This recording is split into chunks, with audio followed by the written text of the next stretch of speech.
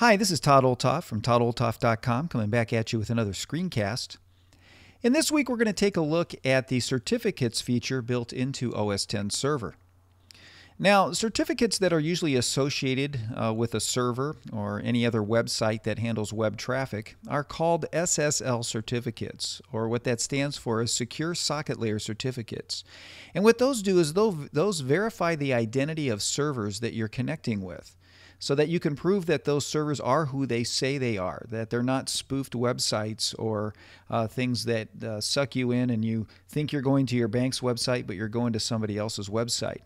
Now, you can usually tell when a site has a valid SSL certificate. There's usually a little lock in the corner on the website, and it just lets us know that the certificate for the website matches who they say it is. And so a lot of times you'll have somebody vouch for that to make that happen. And so that's how that works for us. And sometimes when you go to sites that don't have valid certificates, you'll get a warning from your browser saying, hey, not a valid certificate. What do you want to do? Do you want to accept it or not? And now when you come to the server here in our server application, there's really a couple of types of SSL certificates. The first is a self-signed certificate. Now, a self-signed certificate means there's no one vouching for the identity of that particular server. And so when you go to a website that has a self-signed certificate, that's when you'll get the warning that says, hey, no one verifies or vouches for this server. We can't identify the identity of the server. Do you want to proceed and continue, or do you want to not go to this website? Now, what you'll see here on our server page right away is you'll see that we do have self-signed certificates that get created when you create your various domain names. Now, the other type is a verified certificate, right? A verified one that's set up, and that's one that's purchased and verified by a third party. Now, what happens is once you've done that, all of the verification and the encryption happens behind the scenes so that you never have any warnings flash up because they're already validated. And again, that's when you'll see the lock a lot of times up in the corner of your websites. Now, an SSL certificate basically encrypts the traffic going back and forth on a website, and so it keeps those communications secure.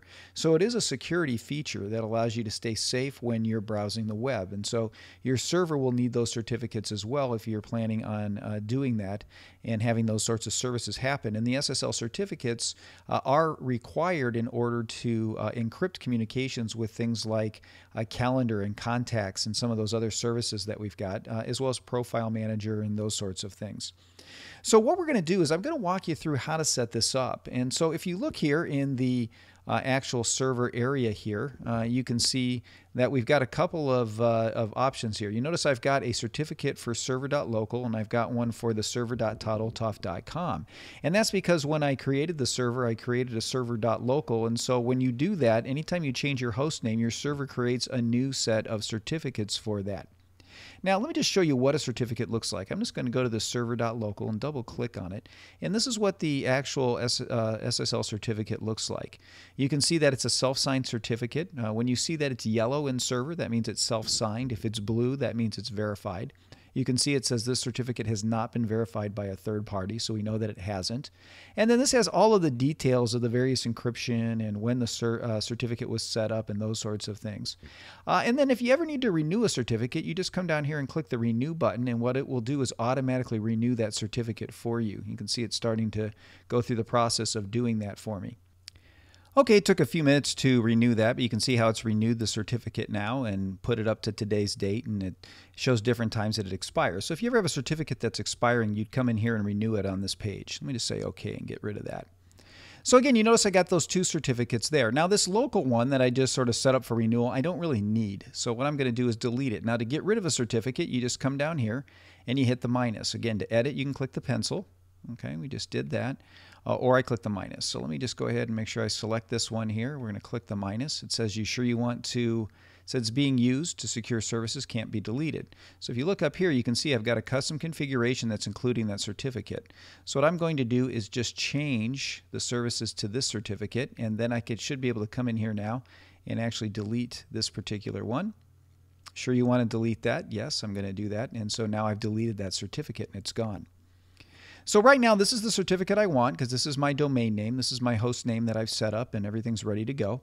If I ever wanted to add a certificate, I would just click this plus button here to add one. Now, before I do that, let me just show you how you secure the services. If I just click this down here and I can say custom, what it will do is it will show all the different services that use the SSL certificate, okay, those that I've got available, and which certificate's being used. And so in this case, again, I can change it if I've got more than one certificate, or I've got to leave it on this one. And so you can see how that works. I can actually come in here and say none for certain services, and then basically once I did that, you come in here and now it'll say custom configuration because I chose to only secure, all but one of them. Or I can just come back in here and it'll secure all of them again. So that's how I choose the certificate. And you can have different certificates for different domains and things like that.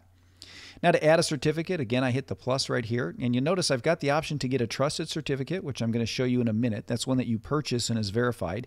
Create a certificate identity or import a certificate. So again, I can import a certificate identity if I've got one from before, or I can create a new one. So let me just hit create a new one to show you what that looks like.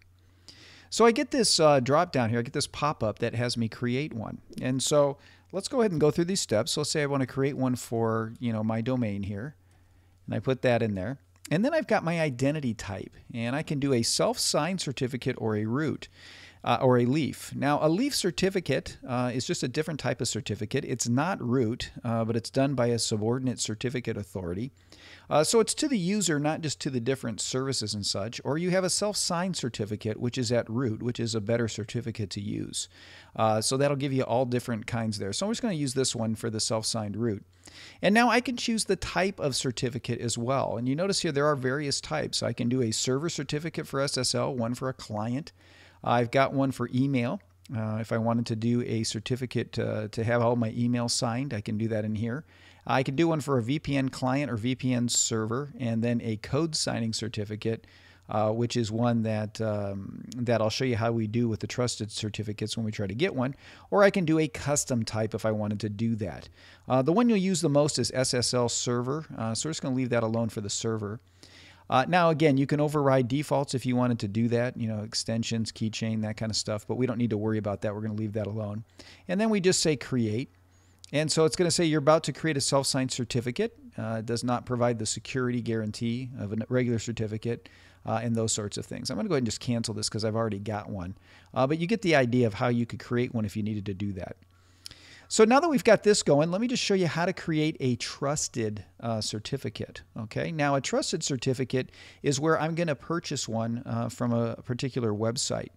And so what I'm going to do is, let me show you how that works. I'm going to pull up a website here. This is Namecheap, which offers SSL certificates that you can buy for a reasonable price.